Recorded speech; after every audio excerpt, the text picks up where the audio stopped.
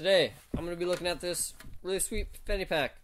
I don't see too many uses for it. I guess if you're just like walking around the town or such, or running, I guess. But yeah, it's small, but that's what you want, I guess. You could put it like if you're wearing a jacket or something, it could always just be on you instead of carrying around a wallet, because I know I don't like wallets. It's good. So basically you can fit up to a 5-inch phone. We managed to get a 5.5-inch phone in here. Oh, whoopsie, I pressed a button.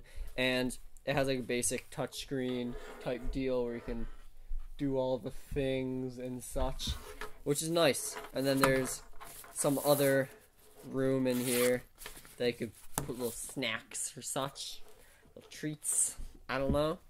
And it looks like the seal right here is I don't know if you can see that, but it looks like it would be pretty waterproof. So if you're running in the rain, you're good to go. It also has a little headphone jack thing, I don't know what to call that, where you just slip your headphones in, and I guess you can listen to some jams.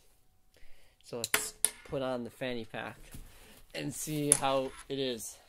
Seems well built for the most part.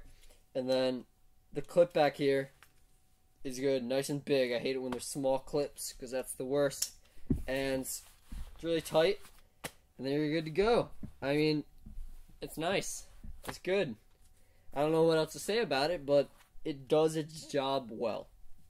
Put your phone in there, maybe have little headphones, a little treat in the back, and you're good to go on an adventure.